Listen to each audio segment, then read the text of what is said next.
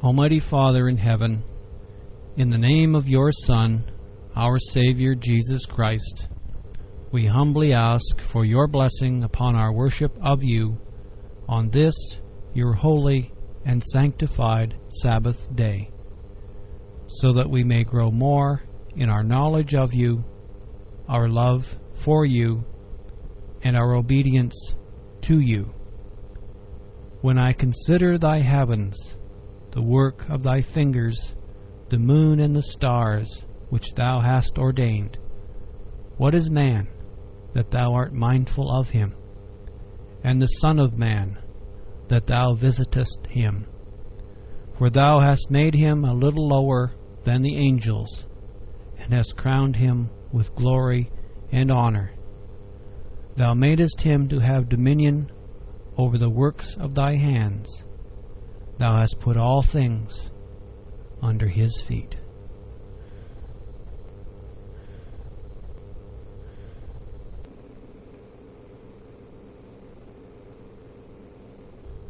Hello everyone, a very, very warm welcome to you all. I continue to be very much heartened by the emails that have been coming in steady day by day about these recorded sermons for the internet.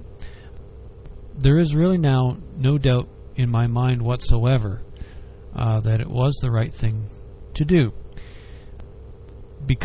simply because of the many people who have written and told me so, that a weekly church service is something that was missing in their lives because they haven't been able to find somewhere local, wherever local is to them, that teaches what they believe from the Word of God. So, although many of them that have written have been readers of Daily Bible Study, probably from the very beginning in 1998, this wasn't something entirely new, and they feel that it's really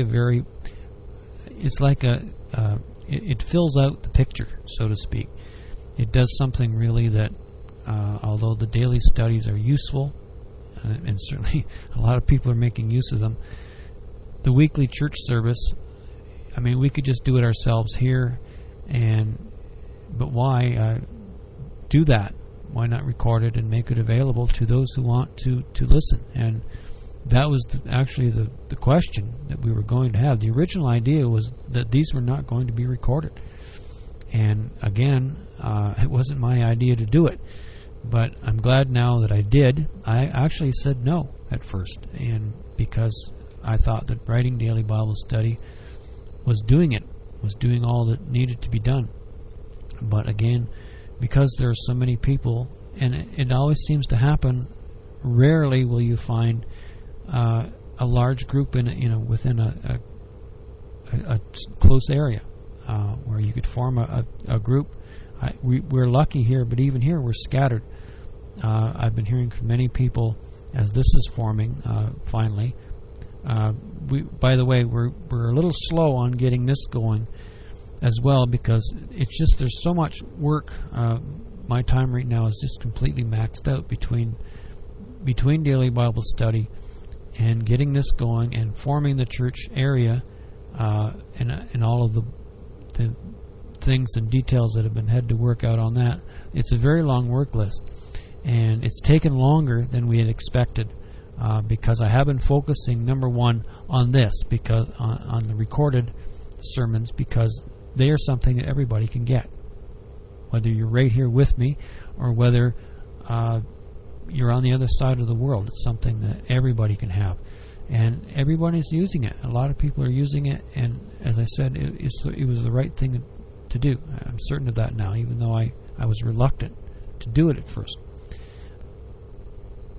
A number of people have also commented on the relatively informal nature of these presentations. Most say they very much like it that way, while others have suggested that I be more formal, although no one has yet been able to clearly tell me what they mean by that. As you know, I do regard all of this with the absolute utmost reverence, I am entirely serious about what I'm doing here. It's just that I have a very deep aversion to anything that seems pompous. There may be a number of reasons for that. The first, perhaps, being that I am by nature, by personality, informal. It's just the way I am. I'm just a poor old country boy, and what you see or hear is the way it truly is. Those who know me know that I'm no different standing here in this pulpit than I am anywhere else at any other time. What you see or what you hear is what you've got, and this is it. It's the real thing. But the other reason, in terms of as a matter of Christianity, the other reason may well be my Catholic upbringing. Quite honestly and quite frankly, from the Catholic Church, I've had my fill of pomposity. They put on a very big show of righteousness. I mean, I went to a Catholic school. My family are Catholics. I was raised as a Roman Catholic. They are very good at putting on a grand show, but they don't teach the truth. I mean, look at the Pope. Is there anyone more pompous and grand in Christian appearance than the Pope?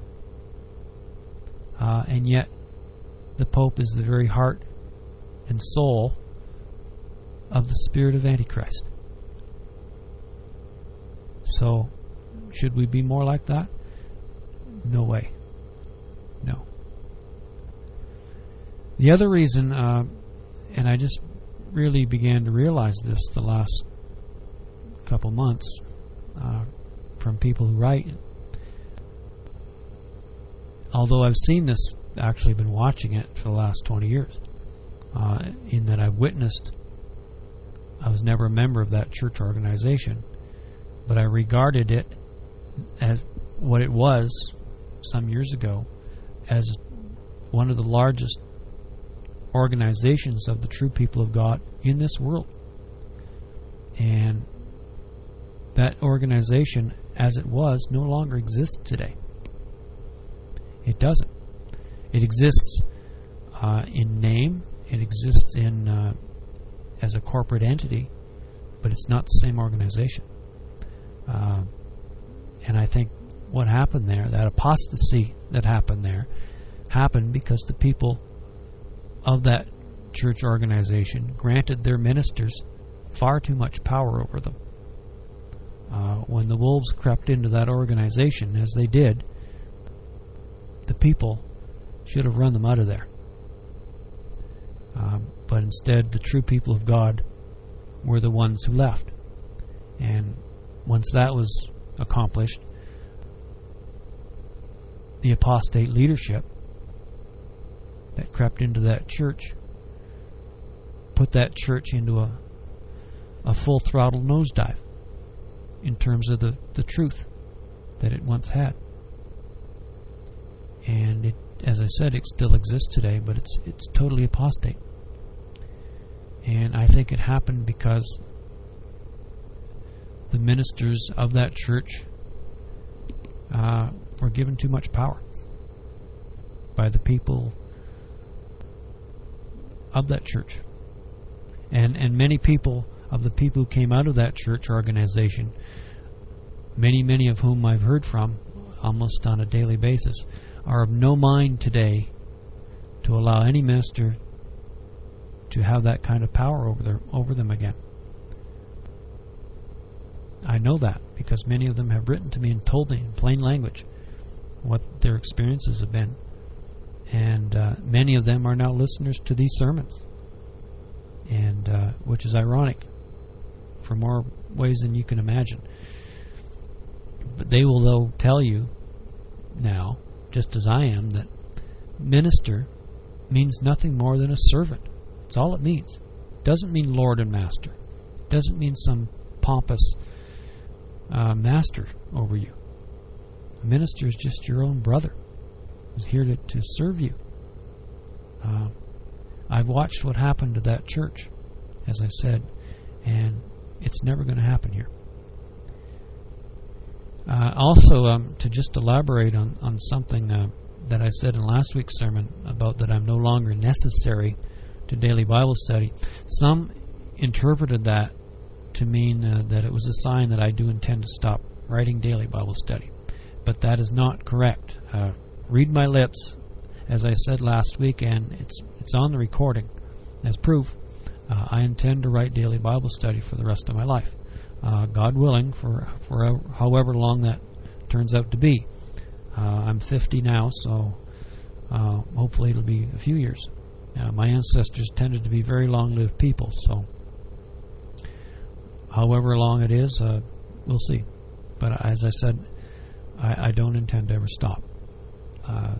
But what I meant about not being necessary to daily Bible studies was based simply on questions that come in on a daily basis. Rarely ask something that hasn't been addressed in at least one readily available online Bible study. In fact, that's how I most often answer questions now, almost all the time, simply by referring people to an existing online study. Not just because it saves time by not just having to retype over and over something that's already right there, but because the online study has all of the further reading links and is illustrated and all of that. The online study simply is capable of answering a question much better and more completely than an email can. It's just a matter of providing the most information. And the online studies are designed, if you want to be there for 5 minutes, you can read a study in 5 or 10 minutes, or you can be there for days, as some people have, just following links. You can be there as long as you want, or as little as you want. It's there for however it was designed that way, and many people seem to like the way that's been done. So, but that's what I meant by my not being necessary to daily Bible study. Now, if I weren't here,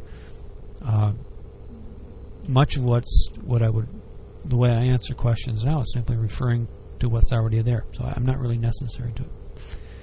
But as far as the actual existence of daily Bible study goes, I am necessary to it. I have sole control. People have asked about that. I do have sole control and ownership of Keyway Publishing. So although Keyway Publishing owns the copyrights to everything that's there, plus the internet domain registrations for daily Bible study, I own Keyway Publishing, which is just a small company. It's just a matter of, it's something that's necessary in the modern world in order to be able to do the business of the things that we need to do, to pay the bills and all of that, and the servers and the people that we have to deal with to make this ministry possible. But I'm not going anywhere. As I said, people did ask that, and it was not a lead up to ending daily Bible study. As I said, I'm going to be here doing this for as long as I live, God willing, however long that is, and hopefully now these sermons as well. So we're here to stay. We're not going anywhere. Well, good old Pat Robertson has got himself into big trouble again, hasn't he?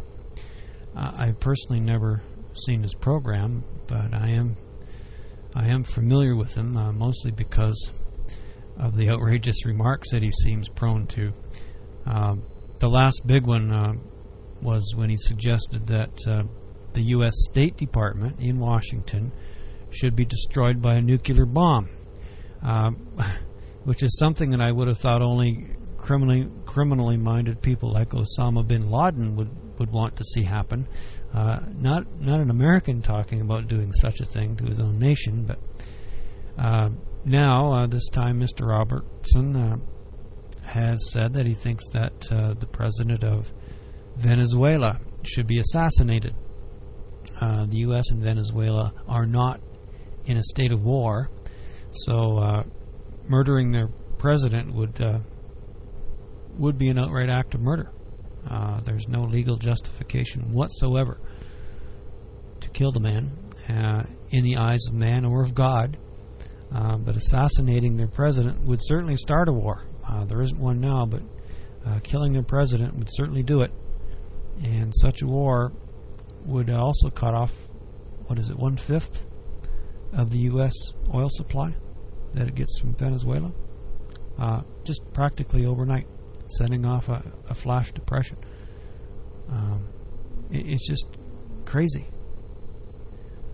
Robertson apparently later denied saying it, saying instead that he meant kidnapping, as though there wouldn't be anything criminal about just kidnapping another country's president. But after the video, right from his own show, plainly showed him alluding to assassination, he cut out the lying and just owned up to it and apologized. But the damage is done, isn't it? I mean, Mr. Robertson is entitled to say what he thinks and all of that, but people who actually teach the Word of God, can see years of hard work destroyed just in a few minutes by comments such as those made by well-known people like Mr. Robertson, who claims to be a Christian.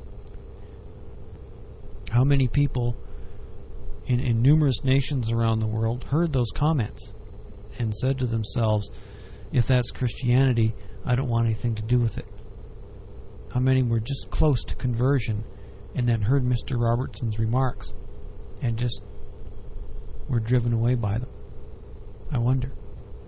Hopefully, and we certainly pray that most people can recognize the difference between true men of God and simply ignore the ramblings of a very arrogant and unchristian man. But a lot of people in many countries around the world are going to turn away from Christianity when they heard things like that.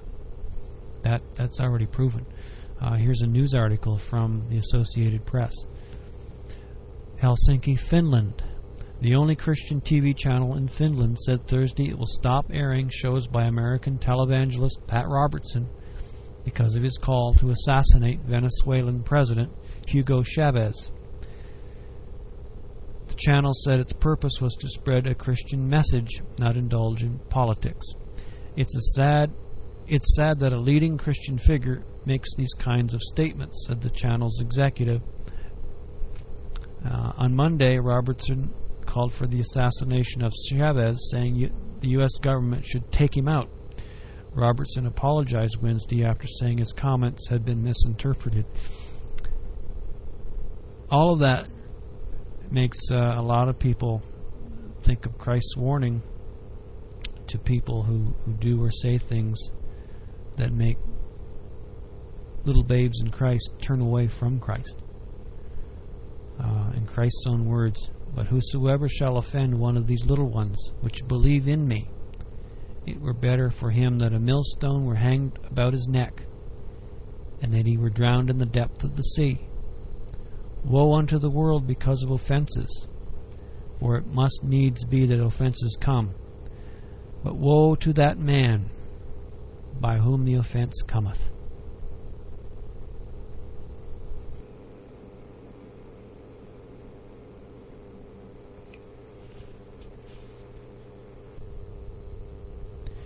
The English word rapture is derived from the Latin word rapier, meaning to rape and plunder, or to seize and carry away.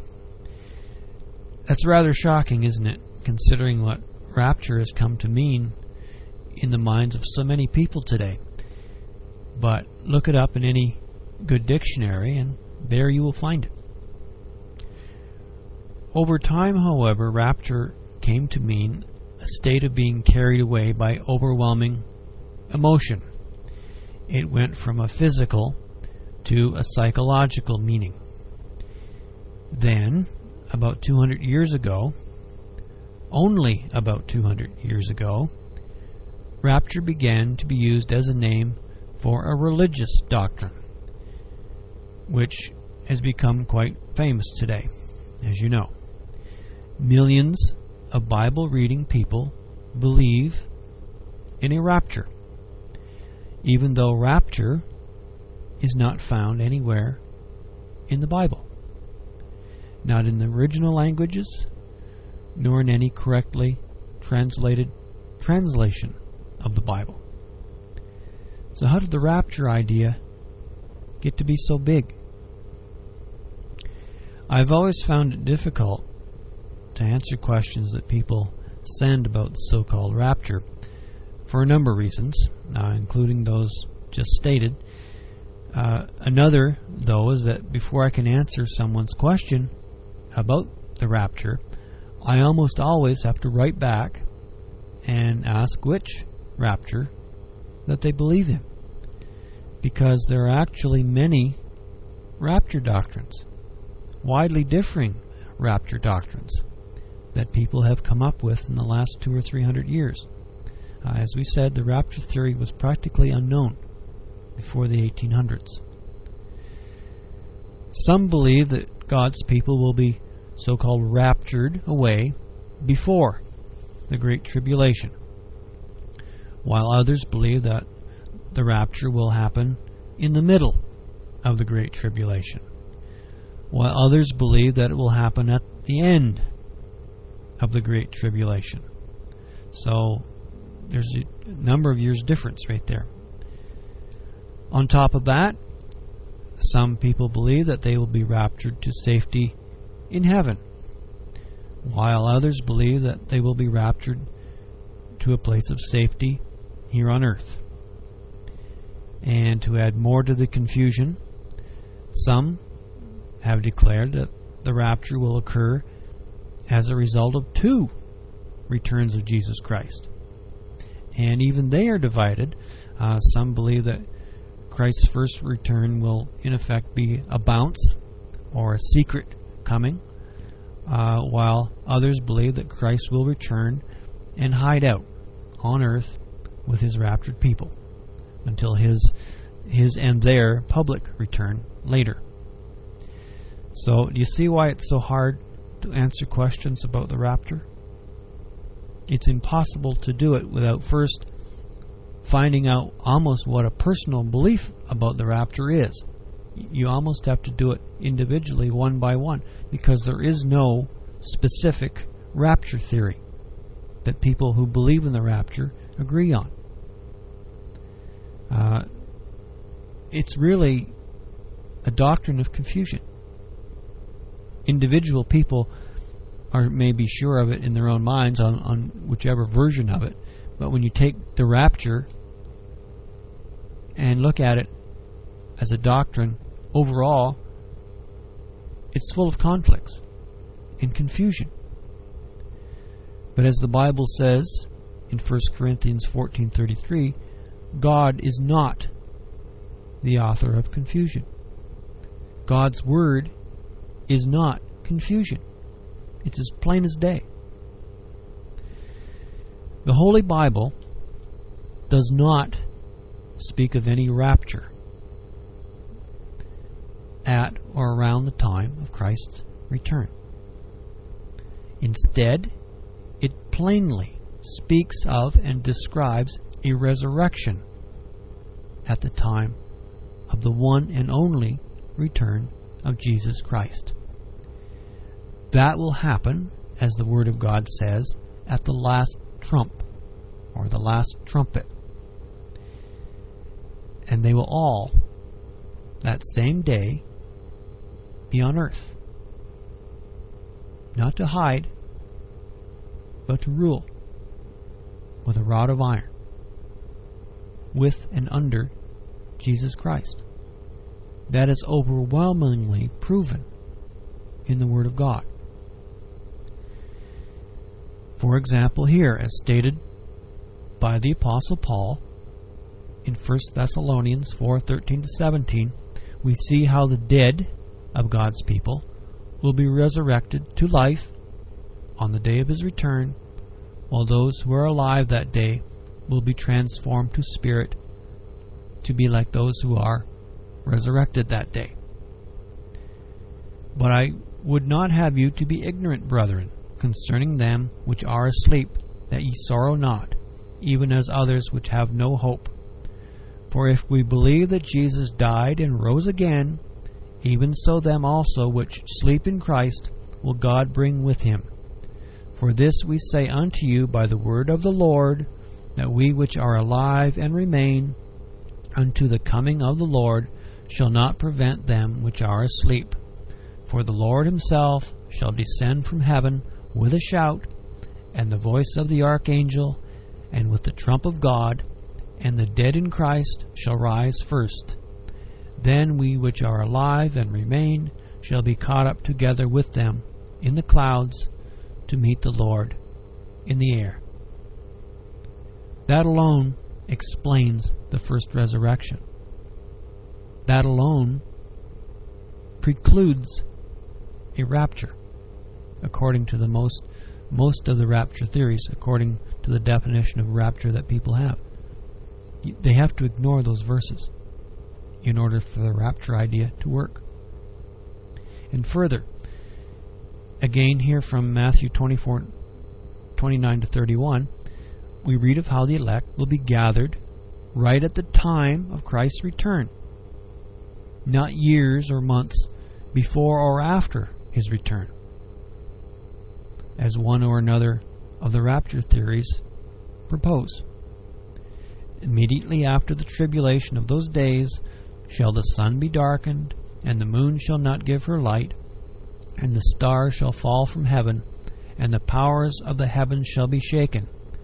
And then shall appear the sign of the Son of Man in heaven, and then shall all the tribes of the earth mourn, and they shall see the Son of Man coming in with power and great glory, and he shall send his angels with a great sound of a trumpet, and they shall gather his elect from the four winds, from one end of heaven to the other. That's not describing a rapture, is it? It's describing a gathering of God's people on the day of his return. It's then that they will meet him, as the verses that we quoted before describe. There's no rapture there.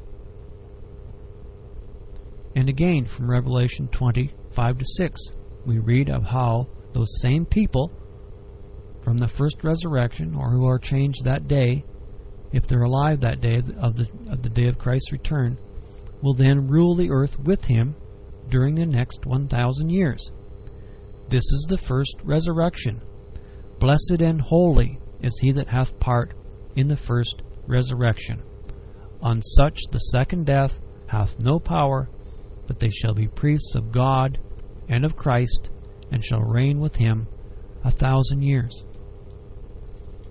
Isn't that plain? The pure and simple Word of God, to simply read what's there and accept it as truth. There it is. That's not the word of any man. That's not a doctrine that was invented sometime 200 or 300 years ago, and which now millions of people have accepted as truth. That is the pure and simple Word of God, right there in your own Bible. It's there for you to believe, because God's Word is true. And it's existed for a whole lot longer than just 200 or 300 years, hasn't it? Now, who are the so-called elect that are mentioned in those verses that we've just read? Those who will be gathered from the four winds on the day of Christ's return. Well, elect is an English word that has been used to translate the original Hebrew words of the Bible, which describe those who have been or will be elected or chosen by God for a purpose, to become the first fruits of salvation. They are the people who Satan hates more than anything in the world. Those elect, those people will be resurrected or transformed, if alive that day, into immortal spirit beings on the day of Christ's return, as we've just read. They will then reign with him for the 1,000 years, so-called millennium, after which the resurrection of the rest of humanity will occur. Now, does that mean that the elect are somehow better than the rest of humanity who will be gathered or resurrected later? No. They're simply chosen to serve a purpose, to do a job. That's all. Humans may think highly of themselves, but the truth is, humans are a dime a dozen in God's sight. The only thing that makes anyone worth anything to God is their personal choice to obey God. That's why the elect are also referred to in the Bible as saints. Saints, or saint, is from an original word which simply means set apart or sanctified, something that is the manifestation of their obedience to God. That's what sets them apart from a world that really doesn't know God yet. That's what makes them God's people in what is still Satan's world. It won't be until after Christ's return that Satan will be put away, and it won't be Satan's world anymore. God's people today are foreigners here. No matter where we are, we're foreigners. Because we are citizens. If you are of God's people, you are citizens of the coming kingdom of God. This world is still Satan's kingdom. I mean, look around. Look at the evil. Look at the nonsense. Look at the confusion, the Babylon that this world is. But if you think that somehow being saints or the elect makes them so blessed that nothing bad will ever happen to them, or that they will therefore escape the tribulation, as the rapture ideas say, think again. Because the Holy Bible plainly says that before the day of Christ's return comes, the end-time elect are going to face and experience horrible, horrendous persecution at the hands of the Church of Rome and of all of the Protestant churches who are going to return to the papacy after the Pope's false miracles start. It isn't going to be Muslim terrorists who are going to be the great enemies of true Christians. It's going to be people who believe that they are Christians, but who are not. As described here in Revelation 17:3-6, we read of the great harlot, who is called a great religious harlot because of her religious adultery that she has committed over the centuries, becoming involved in politics and being more politics than Christianity. From Revelation 17:3-6, so he carried me away in the spirit to the wilderness, and I saw a woman sit upon a scarlet-colored beast, full of names of blasphemy, having 7 heads and 10 horns. That's describing the Roman Empire and the Church of Rome. And the woman was arrayed in purple and scarlet color, and decked with gold and precious stones and pearls, having a golden cup in her hand, full of abominations and filthiness of her fornication. And upon her forehead was a name written, Mystery, Babylon the Great, the mother of harlots and abominations of the earth. And I saw the woman drunken with the blood of the saints, and with the blood of the martyrs of Jesus. That's not describing God's people as being raptured to a place of safety, is it? When it's speaking of the blood of the martyrs of Jesus, that's going to be happening in the days and the years before Christ's return. There's no rapture to a place of safety there. Nor is there in this, in Christ's own words from Matthew 24:21-22, for then shall be great tribulation, such as was not since the beginning of the world to this time, no, nor ever shall be.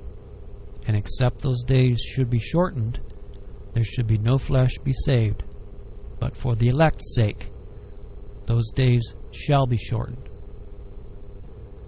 That's not talking about taking them away to a place of safety or rapturing them in one of the ways that the rapture theories are speaking of. It's going to be stopped by Christ's return, and that's the only thing that's going to stop it.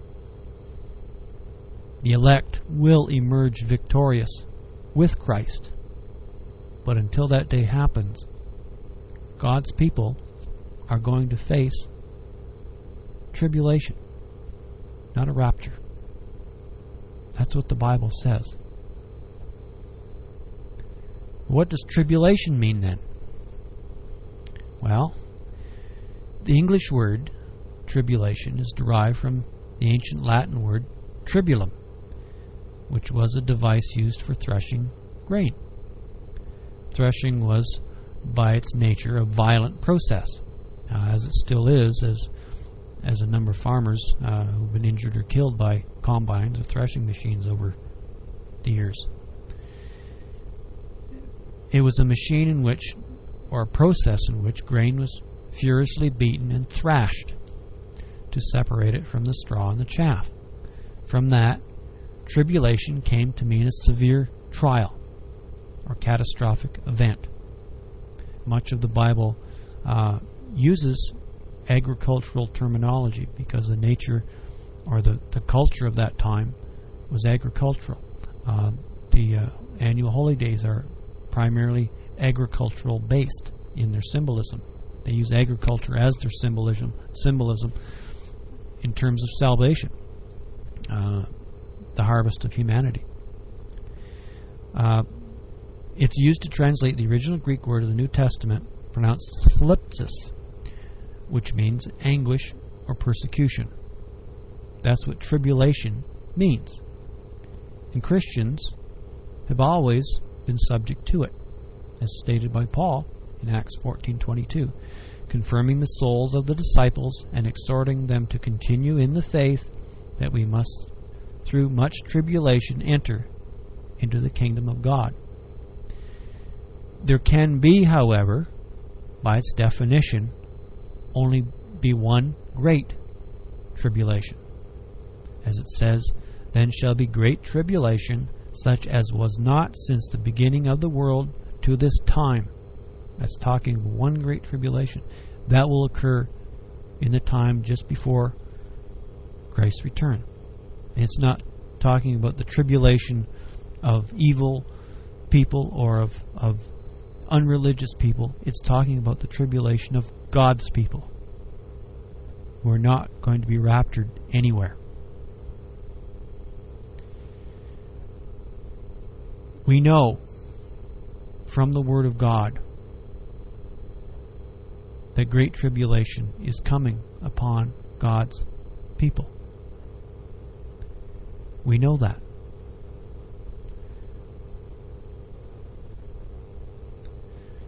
Christ's Olivet prophecy is one of the most plain and specific and ominous prophecies that he gave to his people in describing the time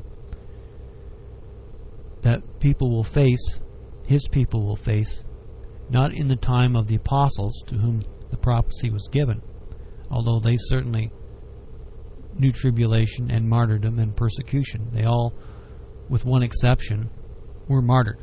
The only one that made it to old age was John, and even then we don't know what eventually might have happened to him, although he was an old man by the time it did happen. He was into his 90s when he wrote the book of Revelation. But consider what Jesus Christ said in his Olivet prophecy is going to happen, and see if you can see a rapture to a place of safety here, in Christ's own words. And as he sat upon the Mount of Olives, the disciples came unto him privately, saying, Tell us, when shall these things be, and what shall be the sign of thy coming, and the end of the world? And Jesus answered and said unto them, Take heed that no man deceive you, for many shall come in my name, saying, I am Christ, and shall deceive many. And ye shall hear of wars and rumors of wars, and see that ye be not troubled. For all these things must come to pass, but the end is not.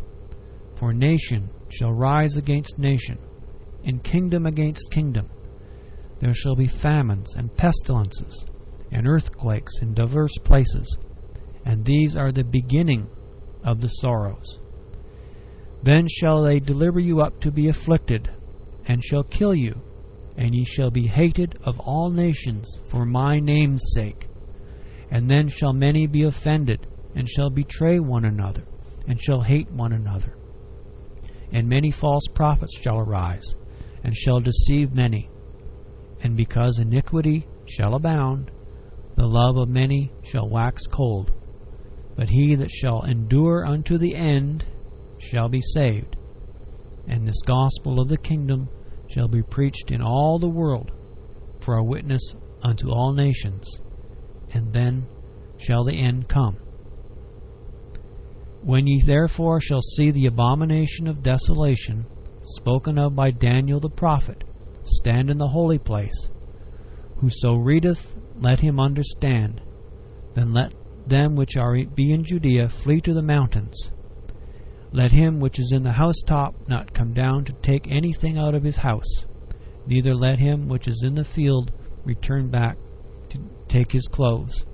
And woe unto them that are with child, and to them that give suck in those days. But pray that ye that your flight be not in the winter, neither on the Sabbath day, for then shall be great tribulation, such as was not since the beginning of the world to this time, no ever shall be. And except those days should be shortened, there should be no flesh saved. But for the elect's sake those days shall be shortened. Then if any man shall say unto you, Lo, here is Christ, or there, believe it not. For there shall arise false Christs and false prophets, and shall show great signs and wonders, insomuch that, if it were possible, they shall deceive the very elect. Behold, I have told you before. Wherefore, if they say unto you, Behold, he is in the desert, go not forth. Behold, he is in the secret chambers, believe it not. For as the lightning cometh out of the east, and shineth even to the west, so shall also the coming of the Son of Man. For wheresoever the carcass is, there will the eagles be gathered together. Immediately after the tribulation of those days shall the sun be darkened, and the moon shall not give her light, and the stars shall fall from heaven, and the powers of the heavens shall be shaken. Then shall appear the sign of the Son of Man in heaven, and then shall all the tribes of the earth mourn. And they shall see the Son of Man coming in the clouds of heaven with power and great glory. And he shall send his angels with a great sound of a trumpet, and they shall gather together his elect from the four winds, from one end of heaven to the other. Did you read of any rapture to a place of safety there anywhere? It's not there, is it?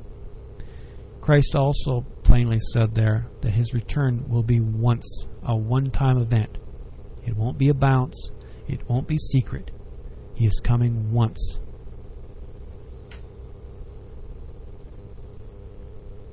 We should just stop and interject here another historical, very important historical and prophetic reality about the biblical term gathering. As we've seen, there will be a gathering of the elect of God, the saints of God, at Christ's return, by resurrection if they are dead, or by a change to spirit if they are alive on the day of Christ's return. But there is another major gathering, another exodus that is coming around Christ's return. And that will be a physical gathering of Israel and Judah, who have been scattered over the earth. How did that happen? How did they get scattered around the earth? One of the most misunderstood subjects of Bible study involves the total political division of Israel and Judah that occurred at the time of King Rehoboam, the son of King Solomon. Before then, all 12 tribes of Israelites were a united kingdom through the reigns of David and Solomon.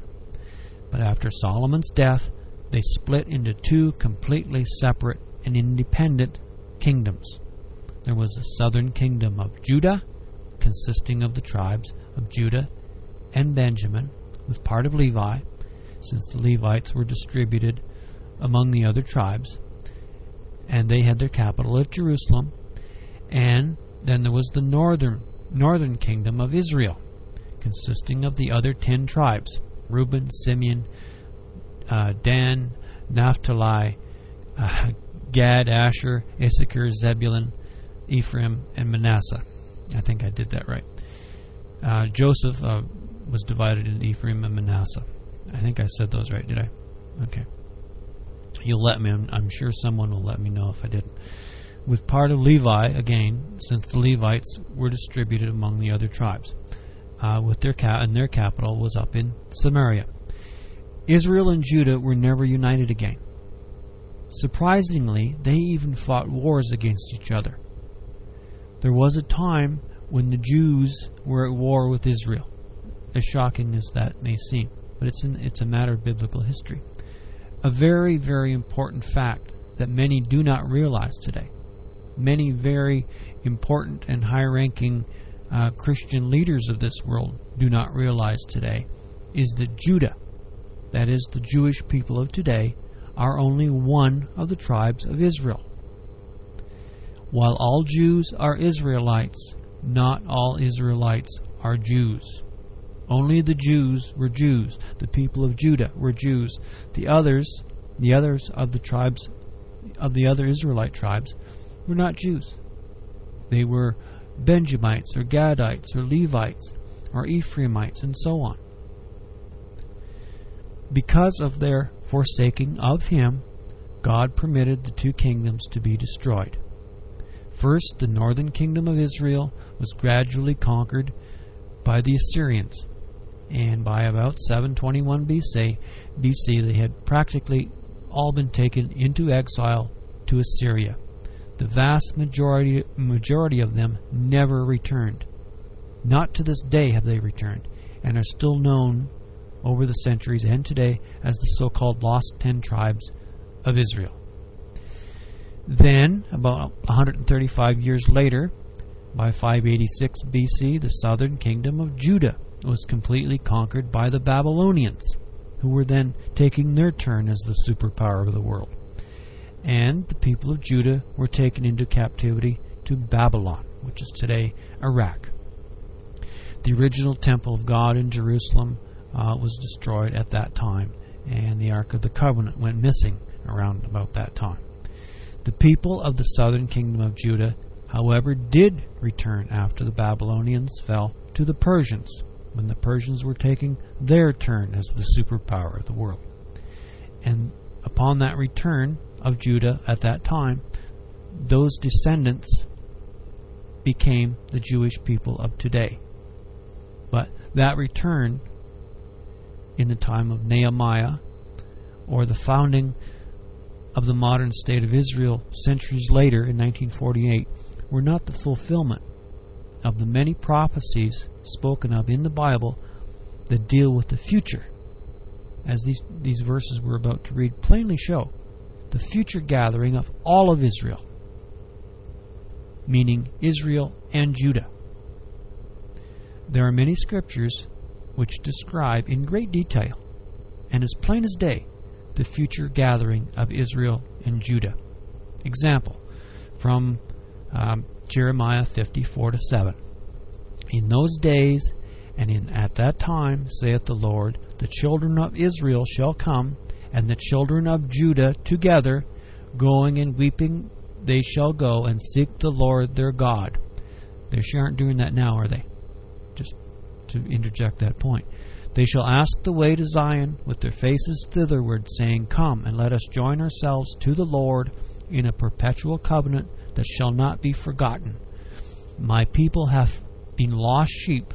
Their shepherds have caused them to go astray. And oh, how true that is.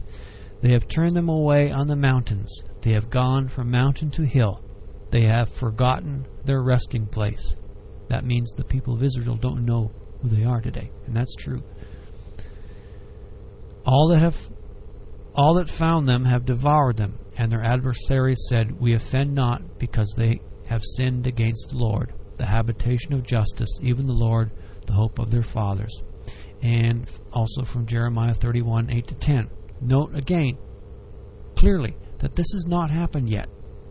Behold, I will bring them from the north country, and gather them from the coasts of the earth, and with them the blind and the lame, the woman with child, and her that travaileth with child together. A great company shall return thither. Another Exodus. They shall come with weeping, and with supplications will I lead them. I will cause them to walk by the rivers of waters in a straight way, wherein they shall not stumble. For I am a father to Israel, and Ephraim is my firstborn. This is speaking of the lost 10 tribes of Israel. Hear the word of the Lord, O ye nations, and declare it in the isles afar off, and say, He that scattered Israel will gather him, and keep him, as a shepherd doth his flock. That's speaking of the lost 10 tribes of Israel today. And once again from another prophet, speaking of the coming Messiah's rule, from Ezekiel 37, 19-23. Say unto them, Thus saith the Lord God, Behold, I will take the stick of Joseph, which is in the hand of Ephraim, and the tribes of Israel his fellows. Again, this is the lost 10 tribes. And I will put them with him, even with the stick of Judah, which is the Jewish people, and make them one stick, and they shall be one in mine hand. And the sticks whereon thou writest shall be in thine hand before their eyes. And say unto them, Thus saith the Lord God, Behold, I will take the children of Israel from among the heathen, whither they be gone, and will gather them on every side, and bring them into their own land. And I will make them one nation in the land upon the mountains of Israel. And one king shall be king to them all. No more presidents, no more prime ministers. And they shall be no more 2 nations, neither shall they be divided into 2 kingdoms any more at all. Neither shall they defile themselves any more with their idols, nor with their detestable things, nor with any of their transgressions. But I will save them out of all their dwelling places wherein they have sinned, and will cleanse them. So shall they be my people, and I will be their God. And once again, you'll notice with them also, there is no rapture. They are where they are, and they will be there until Christ returns to bring them home. And it will be those of the first resurrection that we've already discussed, who will be the teachers and leaders of that physical gathering of Israel and Judah. 2 gatherings all around the same time, but there is no rapture in there anywhere.